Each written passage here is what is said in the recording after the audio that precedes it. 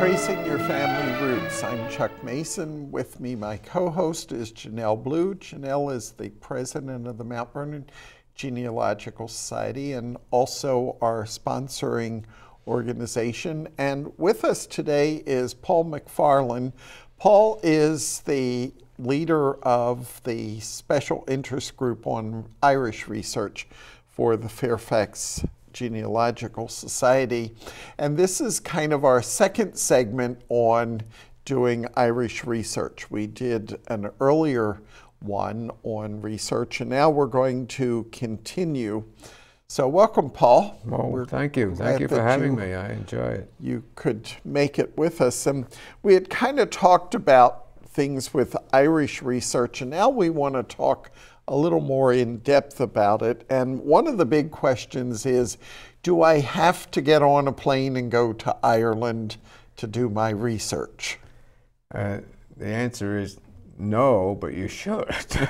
Only in the sense that you should visit Ireland. Yeah. But you cannot go there with the anticipation that you're going to be able to find your records. You need to do all of your research here. And I would recommend that not only do you do all that research, but you contact somebody in Ireland, forward them the material you have, ask them for assistance, and then they meet with them when you get there, and then do your research. Your records are here in the United States. Immigration records, census records.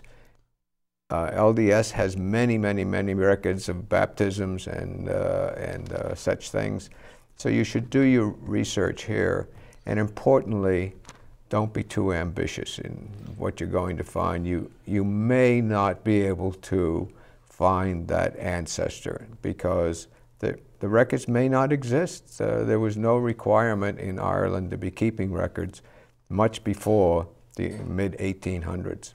So in my own case, I've been able to trace it back to 1825 only because they were the third name on the record that was being kept.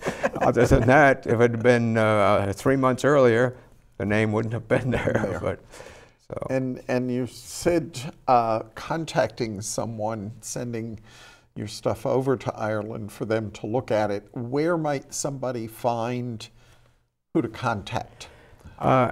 The very last slide that we have here, is called Heritage Centers. Okay. And there's a Heritage Center in every county.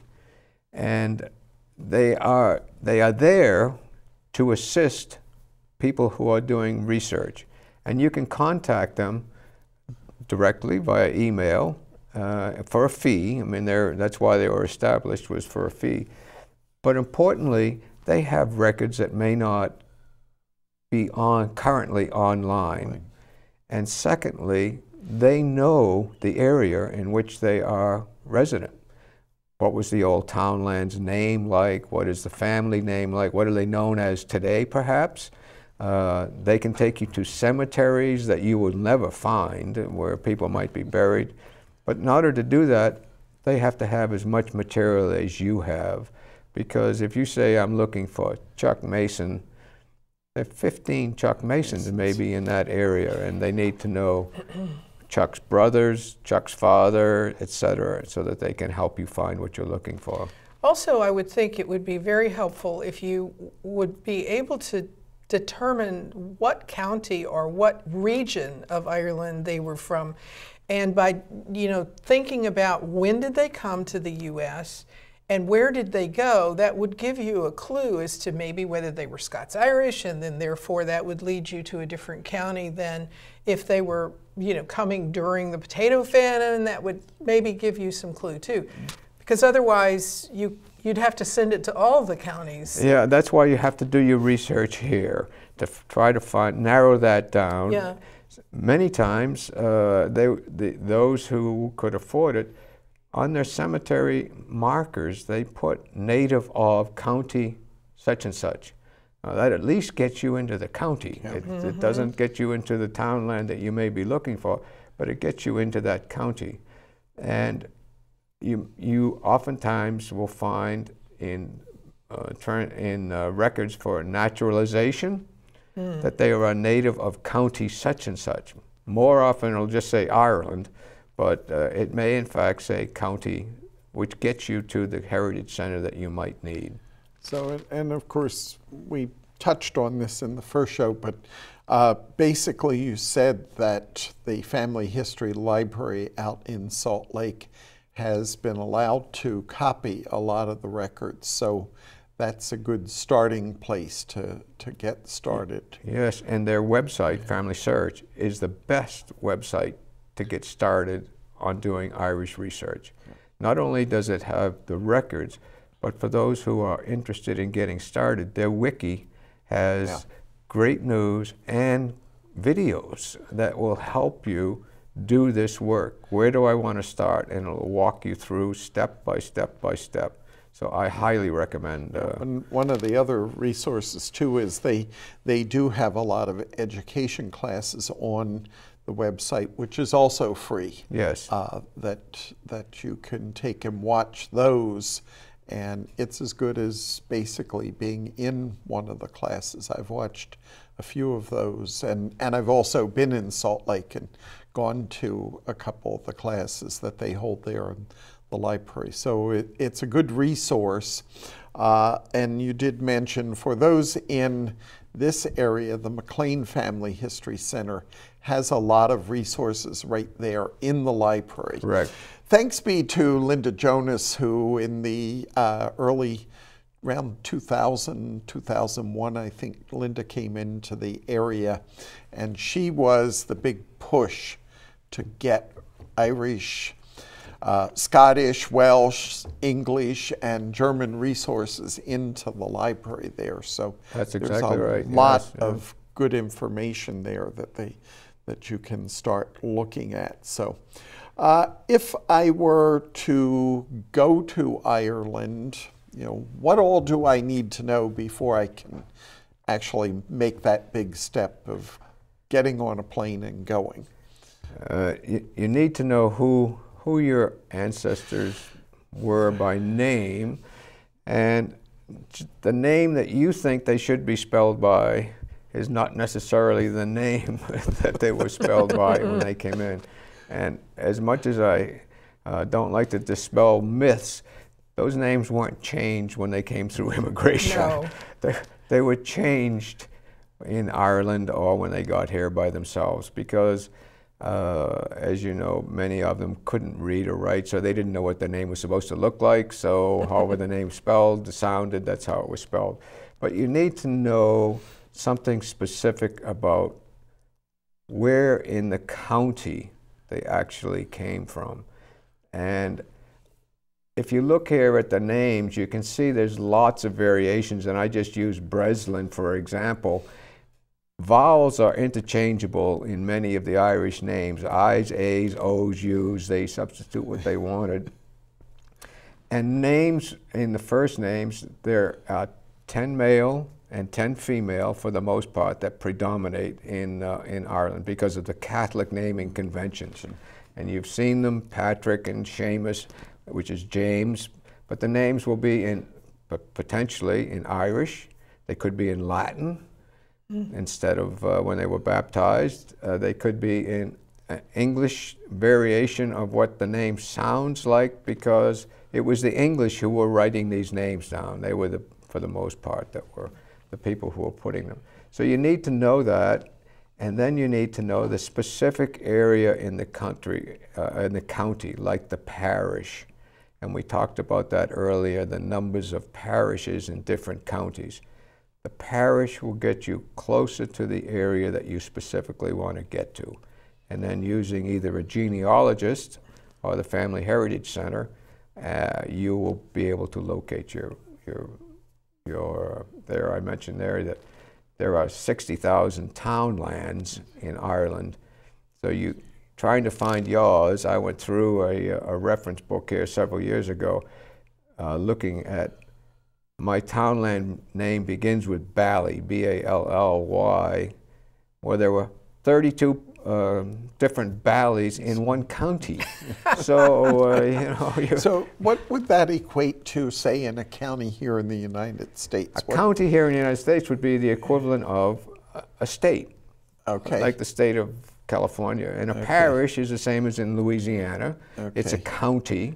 Fairfax County would be Fairfax Parish. And the townland, I remember, or I think more of the settlement Kingstown in Alexandria. Okay. Kingstown has little divisions within it that are their little population area. Well, that would be the townland in Ireland. Would be, you wouldn't be known as you come from that area.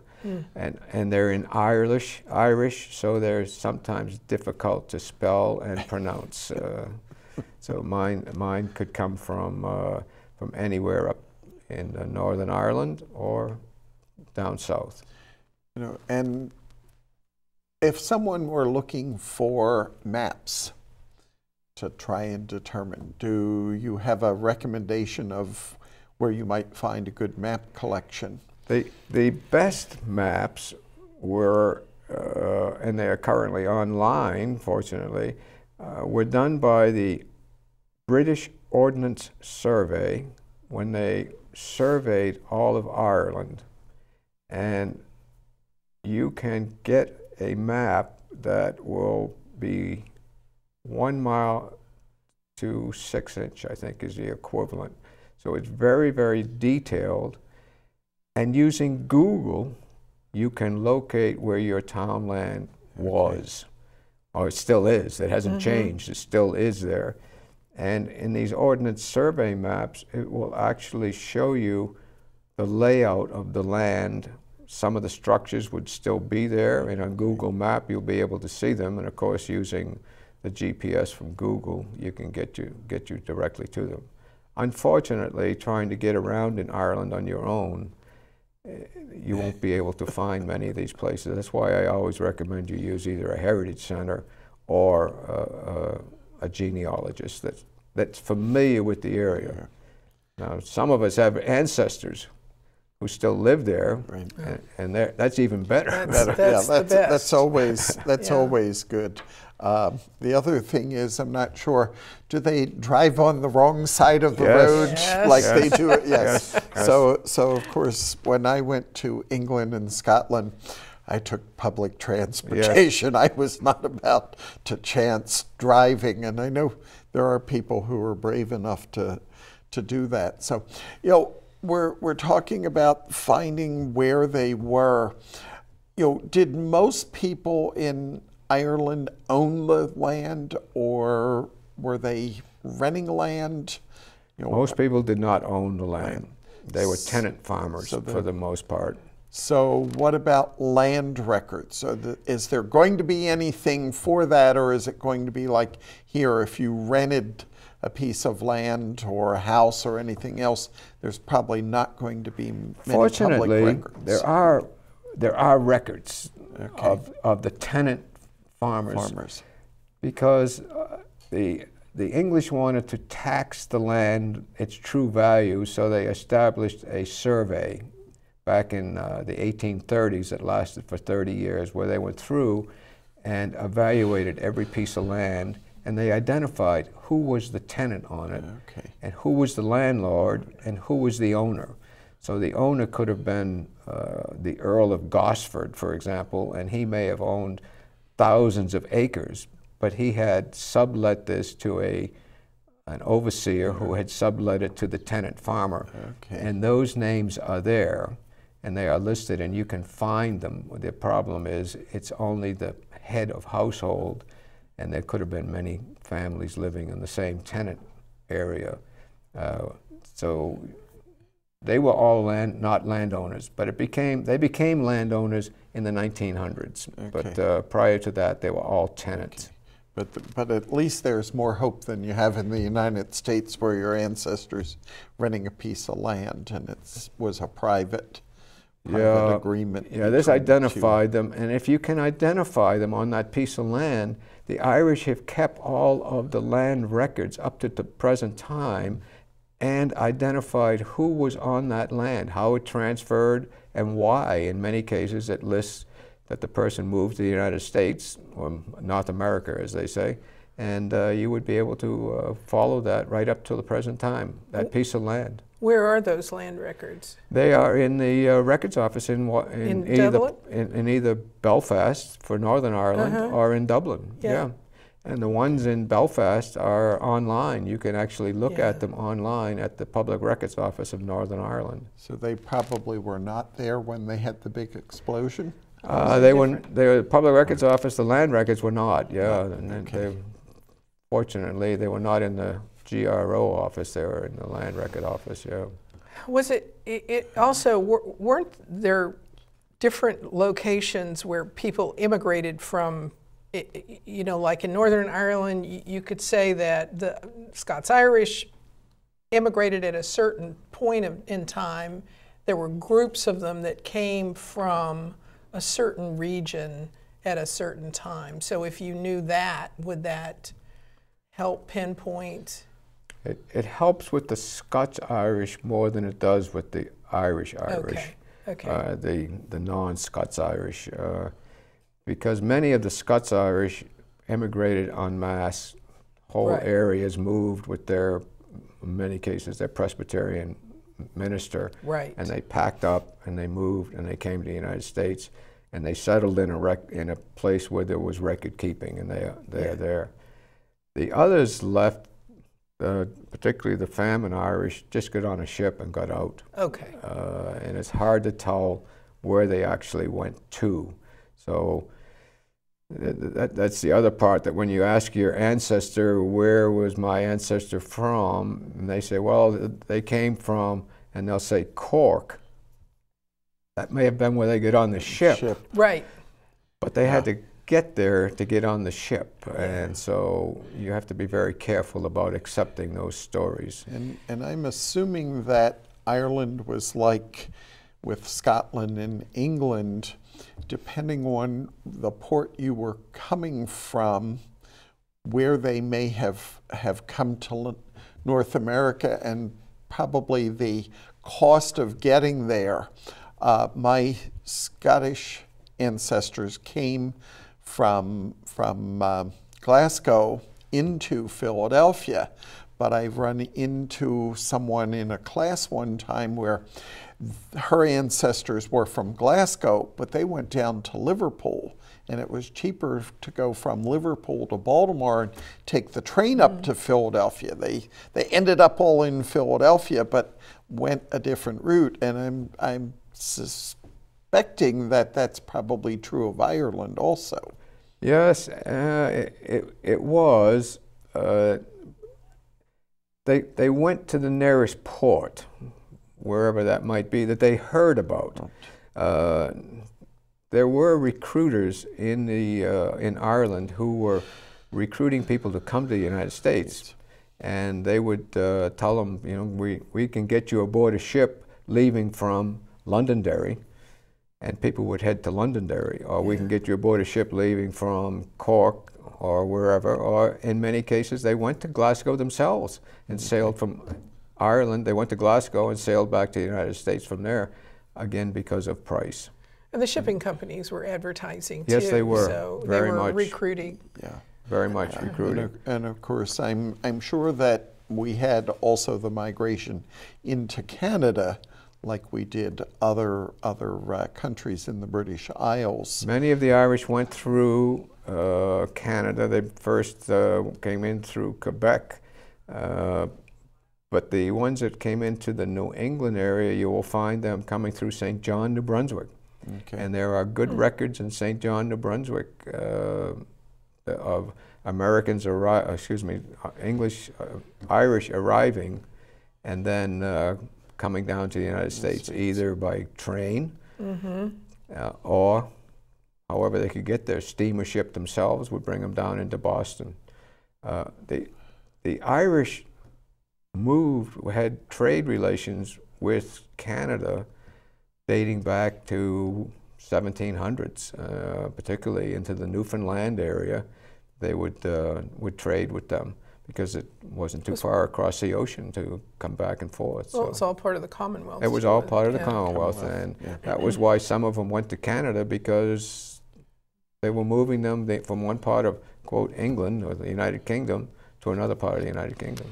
Did they have to have any kind of permission or passports or anything, authorization to be able to leave the Ireland and to immigrate? No. There's no records of them saying to the civil courts that they were going to leave? And no, I think the Germans used that, but the Irish did not use that. So that's one of the problems we have in locating them. There are no records that say these people left from this area.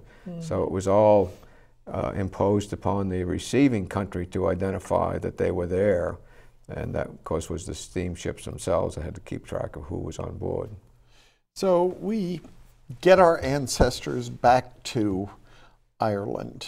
What kind of records are we going to find for them? Well, are there great the vital records or census or things like that? Oh, there's census records for 1901 and 1911, and many of the people who came to the United States in the 1860s, 70s, and 80s still had ancestors living in Ireland, so they are in the 1901 census. There are birth records that are available to people. There are marriage records that are available to people. There are baptismal records that are available to people that will tell them who these people were, who their grandparents might have been, who their siblings, unknown to them, that their ancestors had these siblings. Those are all available. But they're available here in the United States too, online. So, you know, for typical vital record for a birth, what kind of information, how does it compare to something you might find here for the United States? In the 1864, when it first started, they had to have the individual's name of the date of the birth, the date of birth, the father's name, the mother's maiden name, unusual, the location, which is the townland in which they were born, and who reported it. And oftentimes it's the father or the mother who's reporting it. So there's a good record there. It's not just a name, but this is an actual family record now, once you can find that. In the marriage records, likewise, it gives you the wife and the spouse, I mean both spouses, and both fathers, but no mothers. No mothers. And they were supposed to give the father's name whether they were living or deceased, but you'll go through and find marriage records where the father's name is listed as deceased instead of John deceased. It's listed as deceased, so it doesn't help you. Unfortunately, funeral records or burial records or death records are few and far between. It just wasn't something that they spent a lot of time worrying about. What about cemeteries? There are cemeteries, but they're sort of hit and miss as far as gravestones. And record keeping is almost non-existent of who's interred in what part of the cemetery. You really need to have somebody, again, on the ground who remembers what is there and who is there. Are most of the churches still there? I mean, if you went back to early 1800s, would those little parish or the little village churches, or? I would say not most. Several are, but they, like here in the United States, they consolidated parishes and built bigger churches to accommodate them. So the older churches kind of just deteriorated. And went away. And maybe the records went with them? No, the church records usually did not disappear. They transferred the church records. Okay, so that's good. Are they willing to, or receptive if you contact the churches? They traditionally do not like you walking in, knocking on the door. And the reason for that is they've all been microfilmed once, sometimes twice, once by the LDS, once by the Irish government for the Heritage Center usage. So they think they've provided that information. So their attitude is, we got other things to do than So you want to do your other work first, and then if you don't find it, contact them. And I've had some people tell me that they contact them via email and say, I'm going to be in the area, and if it is all possible, could I stop by, rather than just knocking on the door. And they have found that that is more receptive to the parish. And what about websites? Do you have some? Oh yes, in fact there's a couple of slides there. If we could put one up there on websites, there's free, and I mentioned that free websites. You can see there's the census records up there, there's civil, birth, marriage, death records, there's family search, I mentioned, is a great place to start, and that swilson.info is my favorite spot for trying to find townlands in Ireland. The next website will tell you, the next slide please, will show you that there's the Archives Government is where you find what is going on in Ireland. John Grenham's blog, he's the premier genealogist in Ireland. I read him every week. He's got great news on there. Steve Morse, I think you're all familiar with that, is great for immigration records, and there's plenty of great websites, I think, for helping you with your Irish research. Well, time has moved quickly. We really appreciate you coming and talking to us a second time, Paul, and at some point we're going to have you back, because we're really just touching on the surface of Irish research. So, Janelle, do you want to do a plug for Mount Vernon? Well, absolutely. Just in general, join your local genealogy society, because then you're going to find a lot of people who have your same interest. Be sure to join us too every Tuesday, the third Tuesday of every month for our meeting.